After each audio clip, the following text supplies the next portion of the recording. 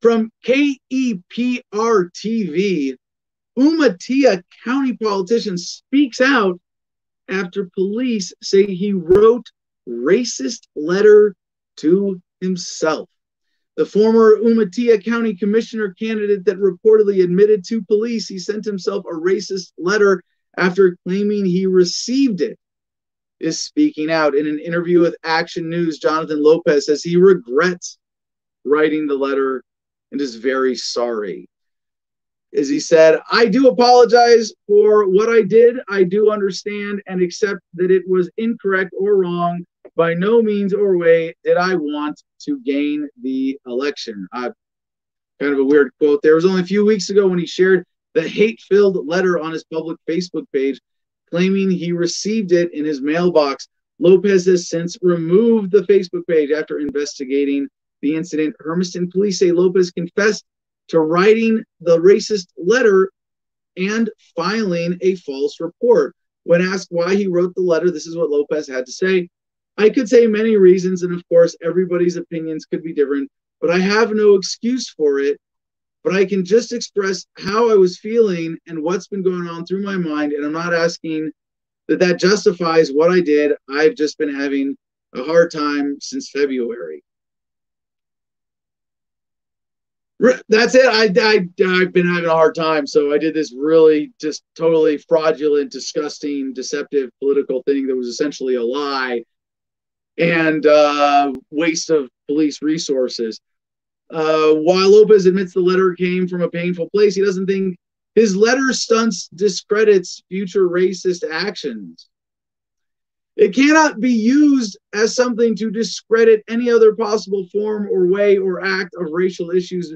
Reason being, law enforcement, their job is to secure and protect everyone. If they start thinking because of one bad apple, in this case, one bad situation, the rest are bad, then they are not going to do their job properly or correct. And you know that's not what they are here for.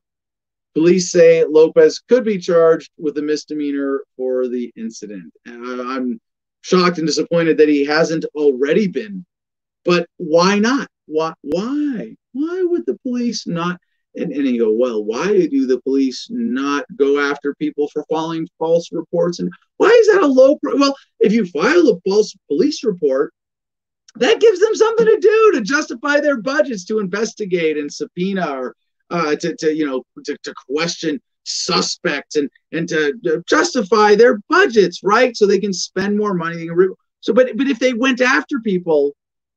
Seriously, this is really important to consider. It's just understanding police in America. If the police went after everyone who they suspected filed a false report, and by the way, I have had false reports filed on me. This happened to us in Albuquerque with the bus No Force One when we were repairing it on the side of the road. Someone called the police on us saying that we were doing something illegal and made a false report, actually lied to the police.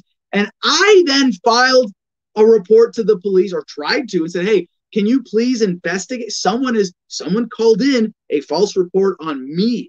It's like swatting, right? The term SWAT, like for SWAT team, when you call in a SWAT raid on someone. This came out of the gamer community, people disagreeing in online virtual games, doxing people, finding their home addresses, calling in criminal reports so that they would get their doors knocked down by SWAT raids in the middle of the night, and maybe even get shot or have innocent people hurt or killed. Because that's what, or their dogs shot by police. I mean, that's really what you're setting people up for. And the police have no problem with this. They want this to continue. So no, they're not.